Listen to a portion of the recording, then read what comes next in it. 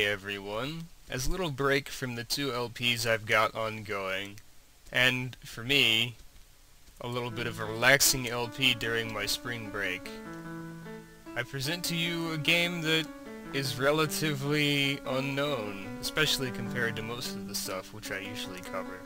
Cubivore, Survival of the Fittest. Probably one of the only games where there's poop on the title screen. But that's not really the good part about the game. It's a very, interesting game. I'm sure you'll notice that as we go through it. For now, just the intro sequence should give you an idea. And before I forget to mention, this is Shag.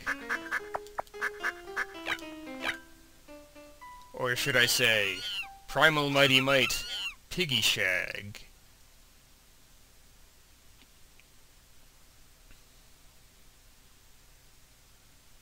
I feel so nice, so warm. I remember in great detail a past I neither saw nor heard.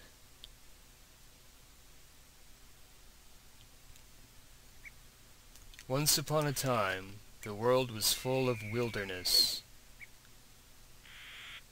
and dazzling, colorful beasts thundered across its untamed plains.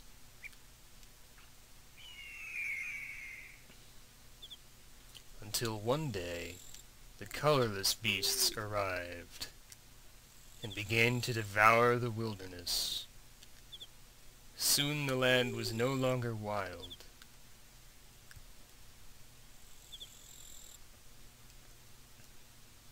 The colorless ones kept the wild in their ashen bodies, until it formed raw meat, giving them great power.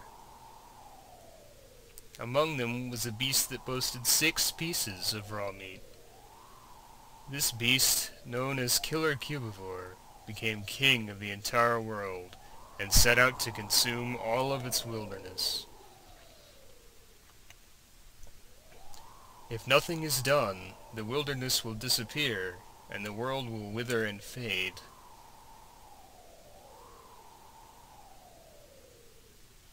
I want to live.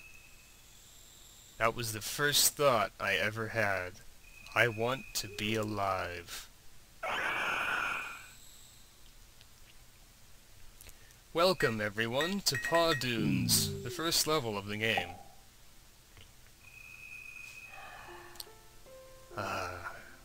I am born. I am alive. I'm Piggy Shag. I come into this world a beast, and as a beast, I shall eat, and become king of all cubivores. So, this is Cubivore. You may have noticed that everything is a cube. It's probably where the name comes from. As a little Cubivore, we can hop around, we can guard, and we can walk backwards, in addition to moving the camera. Our little piggy avatar here will do a lot of explaining for me, so I don't have to worry too much about that. I found some snack grass. It's got a delicious tint to it. I feel like I have more energy now.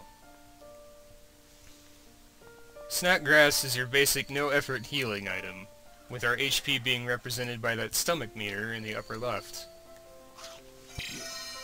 The stomach meter is different depending on the form you have. Right now we just have a form that's colorless, which is the only form of its type in the whole game. Also the worst form, of course. The little flappy thing there is a limb, which we will get more of as we progress. But I'll just wait until the game introduces forms itself to go into more detail. Is that a bug? Wanna eat, wanna eat, wanna eat, wanna eat, wanna eat, wanna eat! The bug is a slightly better form of healing. It requires a little bit more effort to get, but not too much. Since we're at full stomach, there's really no purpose in eating all these guys. but that won't stop me.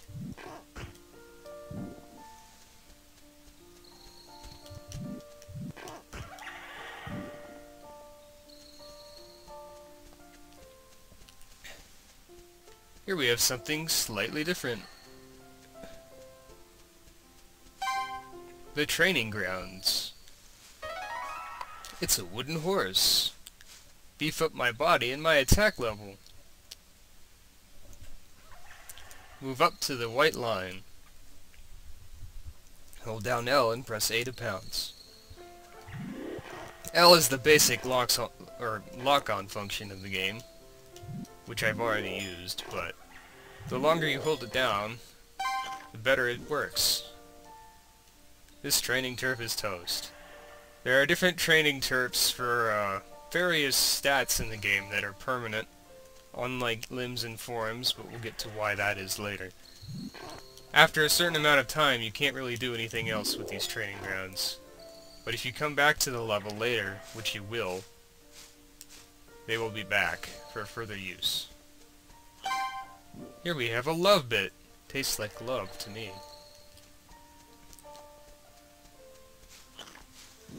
Collect 100 love bits, and the females will just adore me. Yes, you're gonna have to do some mating in this game. In fact, that's how you gain more limbs. The more love bits and different forms you have, the more options of children you get.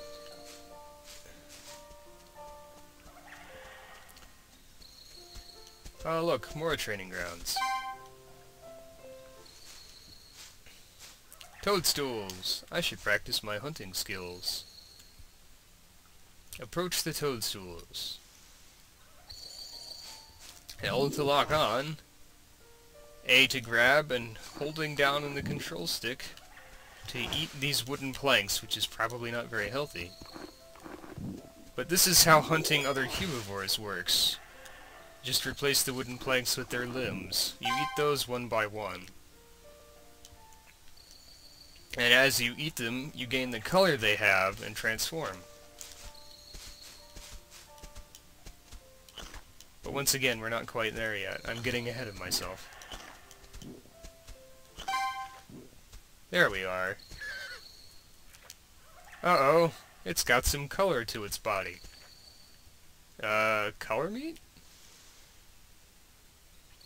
This color beast is a tire jack.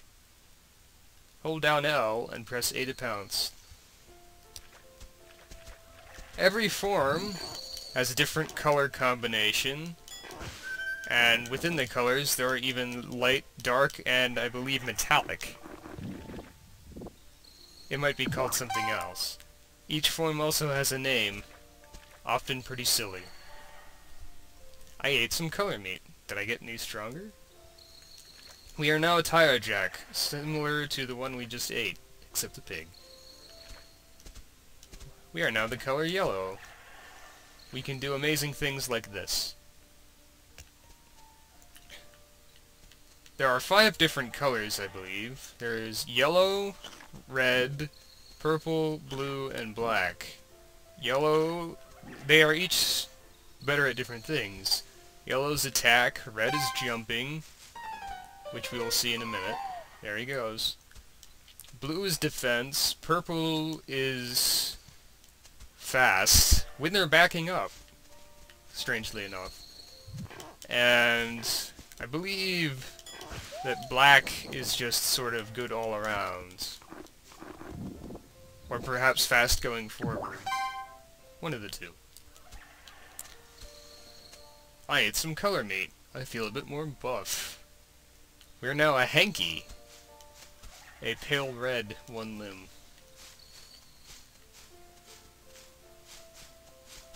Here's a pear purple. Pear? I mean pale, sorry. That's a bit silly.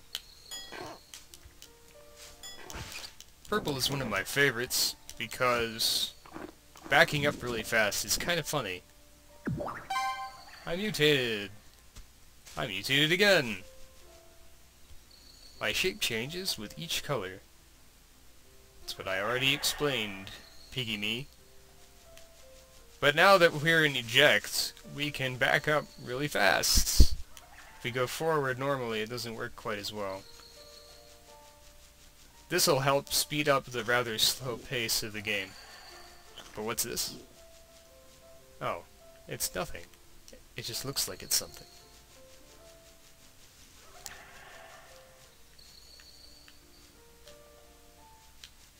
The camera in this game's a little bit finicky, though. You can't have a perfect game. A door! It's a doorway to the next land.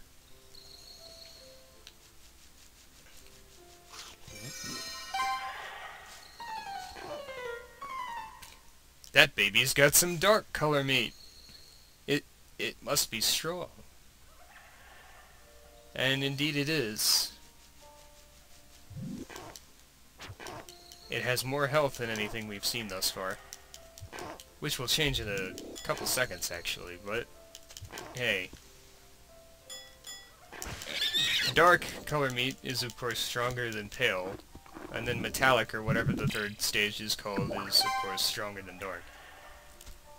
My body got some dark meat to it. I feel somewhat stronger. It's inadvisable to get used to having dark meat in the beginning of this game, because we have not yet collected pale black or blue, which will show up shortly. You might think that that's all that there is here, but no. A secret! A rare species. Here we have dark purple.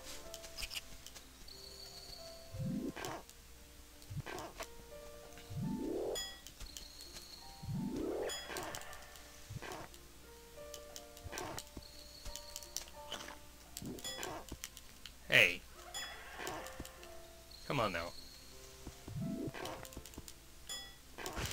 Gotcha. And from a scarf, we transform into a stocking. Yep. This is a little bit silly.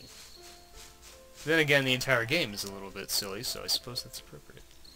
And with that, we've got everything in the first level of the game.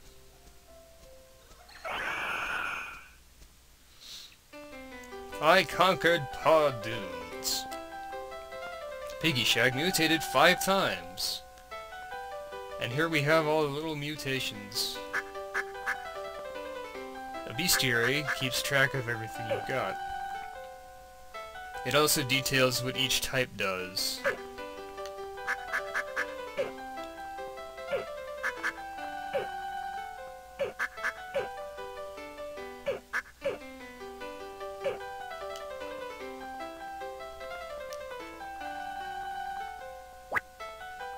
And of course we're saving. Whew, I'm plumb tuckered out. What with being born and pigging out, it was a killer schedule for my first day. I'm totally oinked out. Zoinked out? Ah, zonked out. Sorry, I haven't quite mastered the art of language yet. Anywho, glad to be born and all, but to be totally honest, I didn't have a clue what I was doing. Just vague ideas. But if I close my eyes and search the back of my bacon brain, I can see a world teeming with wilderness. Colorful animals, colorful lands. I want to bring this color back to the world.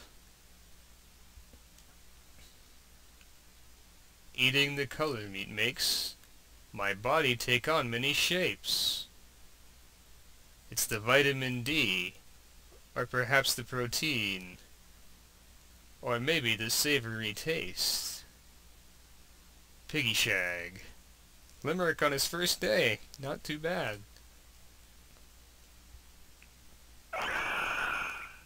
And with that, we're at the second level, Bleach White Highlands. But I think that that's a good introduction to this game for now. So, until next time, this is Shag, and